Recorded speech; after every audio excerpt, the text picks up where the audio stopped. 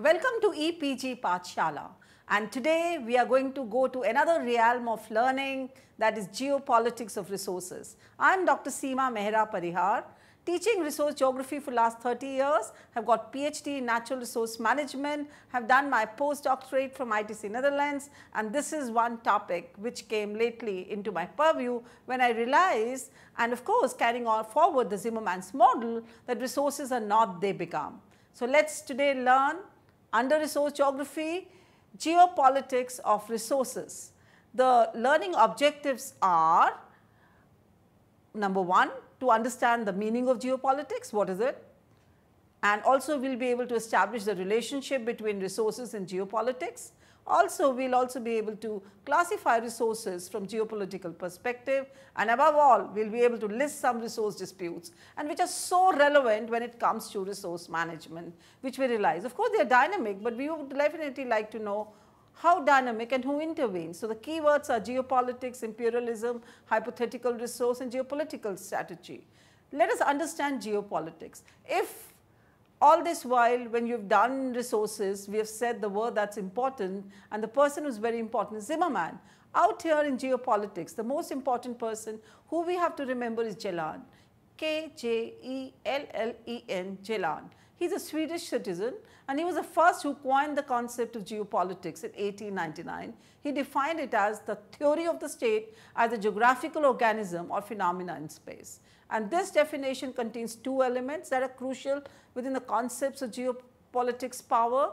Number one, the influence politics, and another very important, which we all geographers just relish, that space. So, the central role for the state as only powerful entity is very typical for the definition of Jellan, which he gave way back in 1916. Saul Bernard Cohen, another man who we all have to remember when we talk of geopolitics, he said, geopolitics is the analysis of the interaction between, on the one hand, geographical settings and perspectives, and on the other hand, political processes, all those political processes which are happening around you, both geographical setting and those political processes, which of course we all realize are dynamic, and each influence and is influenced by the other. I hope you all will agree to that. Geopolitics addresses the consequences of these interactions. So, the definition focuses on the dynamic interaction between power and space. Do you see a connect here between resource geography and the resources, which again we all realize when we look at the Zimmerman, that resources are not, they become, and it is a dynamic concept. And similarly out here in the geopolitics, there are all dynamic interactions which are happening in space. And Colin Flint, another person, in 2006 said that extensively, in case if we all talk about the concept of geopolitics, he noted that power is the center of definition of geopolitics. Power. Geopolitics, the struggle over the control of spaces and places, focuses upon power. In 19th and early 20th century, geopolitical practices power was seen simply as the relative power of countries in foreign affairs.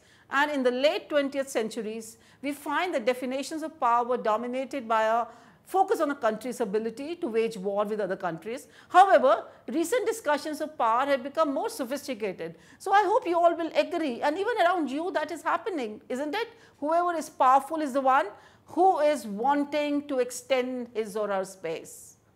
Should we do it or should we not do it? Should country do that or should country not do that? But they are doing it, and they are so relevant in constructing a neutral stuff to become a resource. Colin Flint again highlights, so how should we define geopolitics in the contemporary world? And with the intent of offering a critical analysis, our goals of understanding, analyzing, and being able to critique world politics require us to work with more than one definition. And that is what Flint said.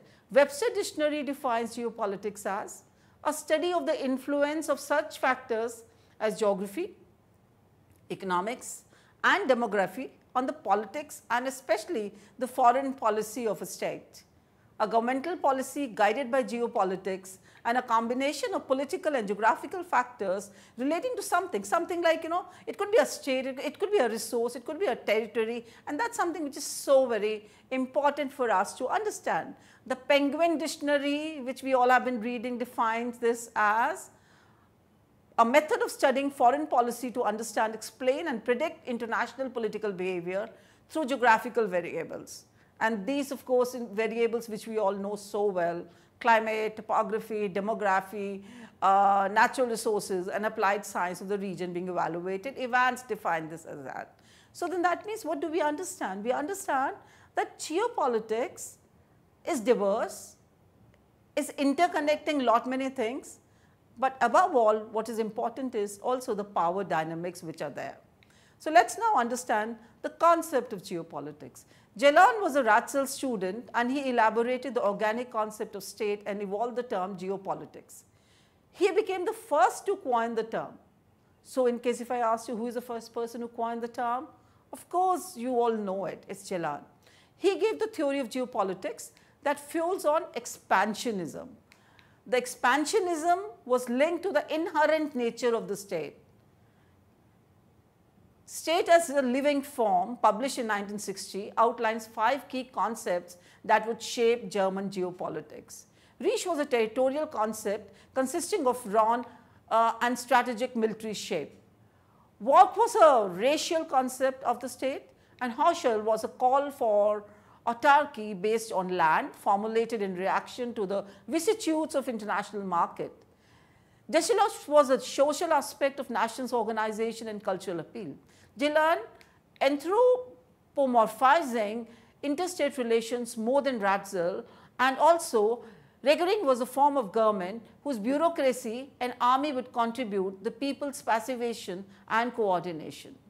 So that means social, physical, all those were combined in it. Jalan talked about the synthesis between the society and state. He viewed state as a product of a society, but the society is no different from state.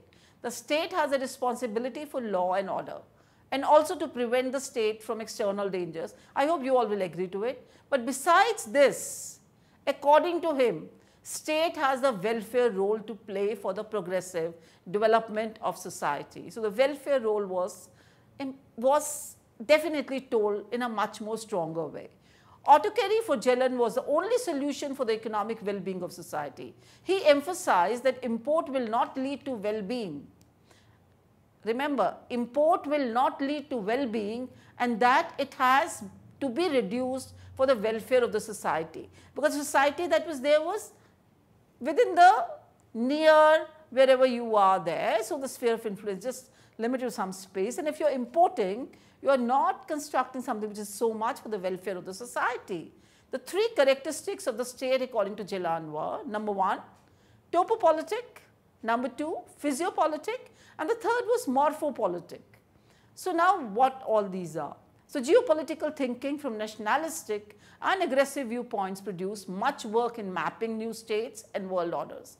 One of the most famous is the anonymously published book Germania Triumphans, which described the expected global conflict as early as 1895. So that means there were global conflicts which have been mapped, where one territory has invaded other territories, and this has been published. And this is something which is recorded by Santner in 1989. In this utopian war scenario, after its assumed beginning in 1903, first allied Germany and Italy defeat France. The result was what? The result was the new political map of Europe. And it is no secret that geographers were active members of imperialist circles. For example, in 1890, Ratzel founded a political party with enormous imperialistic aims, including the maintenance of the dream of a great German empire. But what I want you to all remember, you all, that means the geographers, the ones who are listening to this lecture, were once upon a time right in the close circle whenever we are talking about extending our land or our territory, our state boundaries. Geographers were a very important part of it. And of course, in resources, they are a very important part. The geopolitical paradigm changed during the 19th century because of that. From natural boundaries as contributing to the peace of nations to a resilient paradigm of the struggle between expanding territories, with war as natural mechanism in the struggle for space. I like to reread this line because this is very important. There was a shift. What was this shift? The shift was from natural boundaries as contributing to the peace of the nations to a resilience paradigm of the struggle between expanding territories. So, it was natural boundaries versus expanding territories. Isn't that something happening now also? To stabilize the peace, the term proposed by Kenneth implies removal of all probably cause of conflicts. It is no geographic accident that the rhetoric of geopolitical peace coincides with the zone of wealth and surplus. So, what are we today greedy about? Zones of wealth and surplus. Don't you remember Mahatma Gandhi also, the ones who said we have enough for man's need, but not for man's greed. So, the moment we talk of the natural boundaries or the other boundaries we talk about, what has happened is the greed is the one which is of course same as expanding your territory to accumulate wealth and to have surplus. Let us now understand establishing the relationship between resources and geopolitics. It is important to consider that the population of a state, its efficiency and effectiveness, without at the same time discussing the natural resources which are available for its use, is just not possible. People must have land on which to live and to grow their food. Don't you agree with it? We need to have land. We need to have a small place where we can grow our food, and that's something which is a basic necessity. Besides this, and almost all human food is derived directly from the soil, and its volume and quality depend directly on the extent and nature of the soil. Of course, we all understand that food is important. The cultivable soil must then be regarded as primary resource in the estimation of national power. Beneath the soils are minerals, and some of these are important for human welfare and essential in national defense. A state which lacks the most important minerals or which has only small reserves may feel especially vulnerable, isn't it? Of course, vulnerability starts if you do not have that particular piece of land which has a very fertile soil, because you can't grow food on it. So, in order to be considered military power potential of the state, the resources must be developed, and Pounds recognize this. So, it is important for us to recognize the potential of the resources on every territory. Thus, we find the cause and effect relationship between A, resources, B, their development, and C, the power potential, and a state with a higher degree of desirability of resource mobilization and development acquires definitely a greater amount of economic strength. I hope you agree with it. So, that means desirability of resource mobilization is very important, and because that helps you in having bigger economic strength.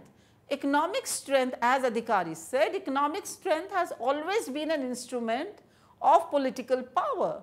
Today also, in case if you look around at a very micro level, you all will agree, the one whoever is rich, whoever has money, whoever has big infrastructure handy to him is the one who's called a powerful person, and same is the concept at the macro level. Stephen B. Jones defined resources within the context of geopolitics as follows. What does he say? He said, anything a nation has, can obtain or can conjure up to the support strategy for resources are as tangible as soil and as intangible as leadership, as measurables as population, as difficult to measure as patriotism. That means what are the key words to recognize here? The key words to recognize here are, number one, tangible. In the moment you think of tangible, they are resources, and the moment you think of intangible, they are leadership and patriotism, feeling. All these are difficult to measure or to quantify. So, after understanding that basic principles and understanding the link of resources and geopolitics, or for that matter power dynamics, let us now get into the second part. And let us understand resources and the politics of power. Do they have any connection?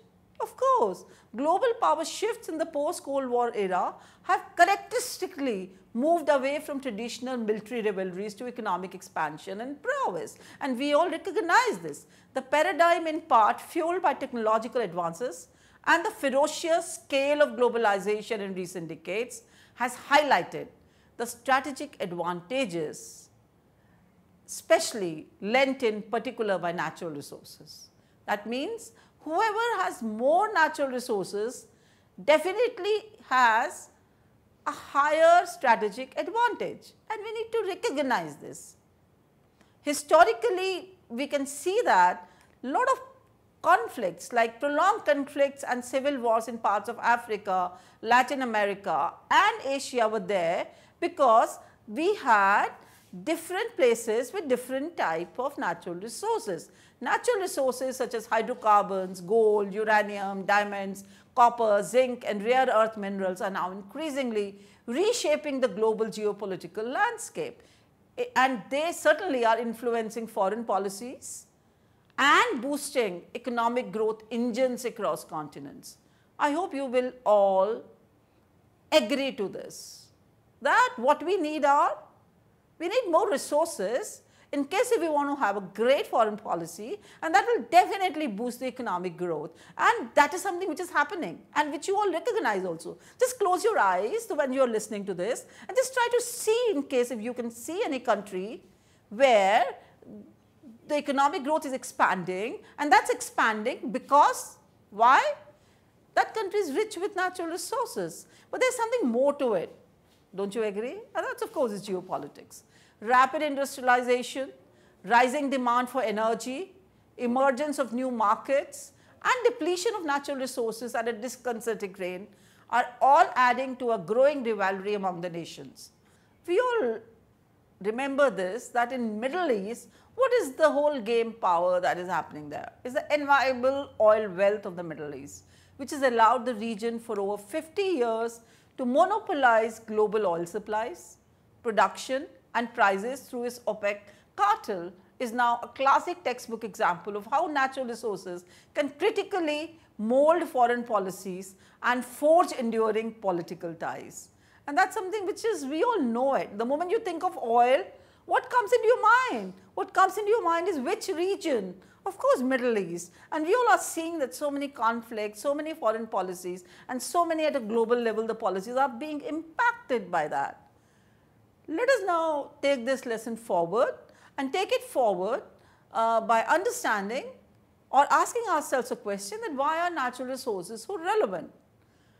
They are so relevant because the hunger is also growing at one level, and as the hunger for raw material and resources rises exponentially, the intricate balance between economic priorities and global political discourse is becoming even more fragile. The West's cautious approach with Iran over its controversial nuclear program is as much dictated by security concerns as economic. And of course, we all have read this in newspaper and we understand this. Tehran's looming threat to close the Strait of Hormuz is being really looked up upon. The passage that is out of the Persian Gulf, for 40% of the world's tanker, they cross this passage. That's the reason why people are talking about how can this be closed? And so the pressure is building, and this is something, the nuclear program, and can potentially derail global markets because that passage is so important, so relevant. Endowed with the world's largest natural gas reserves, Russia also enjoys a similar monopoly over regional energy trade and a vast web of pipelines network. The biggest energy supplier to Europe, Russia has often been accused of A. manipulating prices, B. fixing transit fees, C. diplomatic arm twisting to maximize political and financial gains. And that will always happen because they have an edge. So, what is required now? We all need to think, and we all need to see that how can, the regions progress, and we all can also think of the welfare of all. Can we or can we not is a big question. Geopolitics play a very important role, and I think so we all need to recognize that. The quest for alternative sources and favorable access, therefore, driving many growing economies to seek political and strategic partnerships for, and that's important. So what are we looking for? We are looking for political and strategic partnerships. Far afield. They may not be my next door neighbor, and they may not be with just next door neighbor. China's systematic large-scale investment strategy in Africa a continent with vast reserves of oil, gold, coal, nickel, diamonds and copper, is also we all have to note and understand the importance of it. China and Africa are just not next door neighbors. They are so far apart, but Africa is rich in these resources and China is definitely working and thinking of the future while investing there. Since the 80s, what we find is that this region is the economic foresight in mind. Although contentious and often accompanying allegations of neo-imperialism on Beijing's part, the partnership has not only boosted growth in the world's second largest economy, but also pumped over $100 billion in jobs and infrastructural projects in the continent historically marred by conflicts, poverty and underdevelopment. So Africa on one hand was conflicts, poverty and underdevelopment. Today is looming with the help of another far-afield partner. Currently, Africa's largest trading partner, China, has established special economic zones in Zambia, Egypt, Nigeria, Mauritius and Ethiopia. And that's something which is noteworthy. So why is it happening? Because again, geopolitics, strategic partnerships, so important. Partnerships, of course, we understand are important and we understand that, and we have just seen this with an example shared with you all with China and Africa. Let us now try to understand and have a little glimpse of the classification of the resources from a geopolitical perspective. So we are going to classify the resources. Number one are power resources available immediately, and these include active coal mines and factories which are actively producing objects with immediate power potential such as steel and chemical fertilizers. Second, resources available only after activations. Among such resources would be standby equipment and would include such plants which are in standby mode. So another driver comes and it gets activated, and the time required for production may vary from hours to days according to the time required to warm up. These are the power potential reserved in stock or the state. Third, what we find is resources available only after conversion. An automobile factory is one example for it. Can turn into a motor manufacturing system only when the required equipment is upgraded, technology added.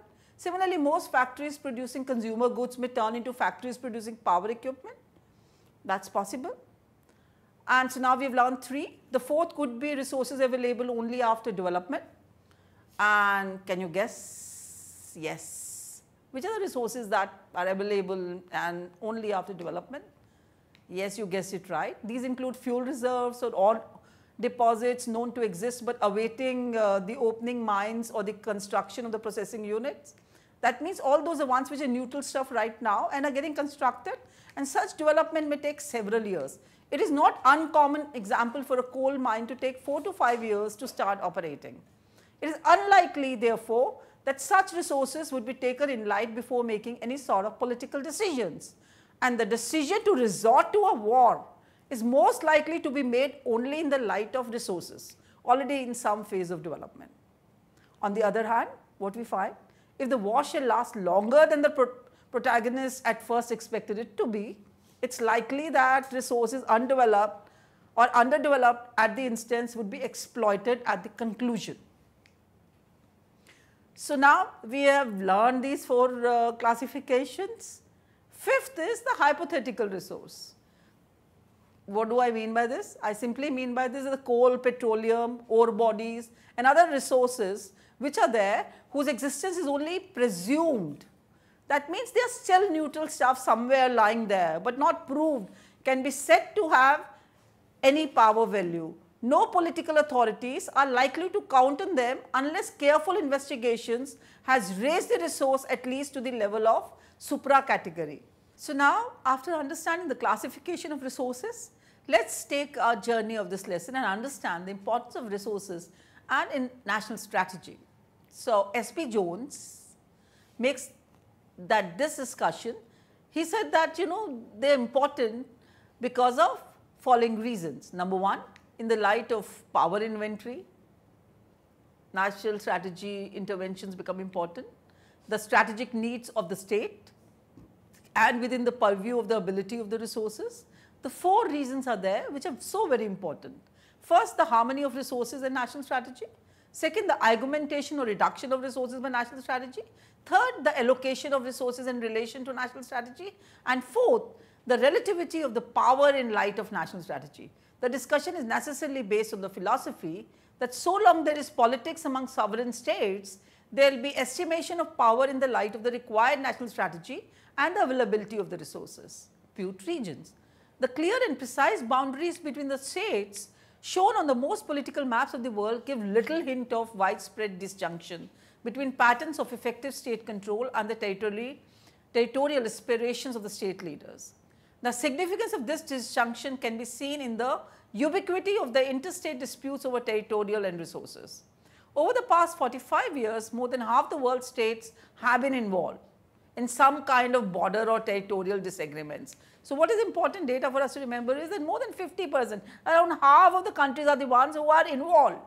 And overlapping territorial claims are at the heart of many of the major interstate conflicts of the 80s, including those between Iran and Iraq, which we know it, India and Pakistan, which we have seen, Libya and Chad, Argentina and the United Kingdom, and the Israel and its neighbors. The sources have provided the means for the assertion of power of the imperialistic power. State power is centric on the resource control mechanism.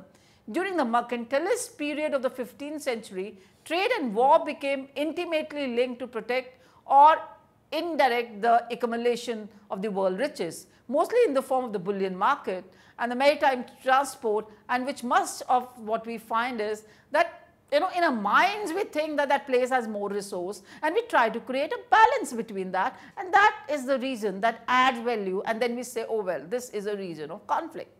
So major geopolitical disputes over resources we have, and one of the major resource that we can think of is water dispute. And I'll give you a few examples of that. The first example that I would like to give you is of South China Sea disputes. China claims the sovereignty in the South China Sea on the basis of its hegemonical power. We have different maps, which are talking about, oh well, this is my land, this is your land. A map was released in Chinese map in 1947 and proclaims its sovereignty rights over the marine resources. China claims its sovereign right over the marine resources under the following legal basis. That's China's proclamation. The 2009 notes verbal to the United Nations Secretary General responding jointly to the submitted document by Malaysia and the Vietnam on the outer limit of the continental shelf. The 2009 preliminary information indicative of the outer limit of the continental shelf and the 2011 note verbal to the UN Secretary General responding to a Philippine note verbal. The first document provides a Chinese map with the 9 dashed lines issued in 1947 in support of its sovereignty claims. But what is to be noted is, they fails to give any interpretation of it. It was simply on a map, some lines drawn, no interpretation.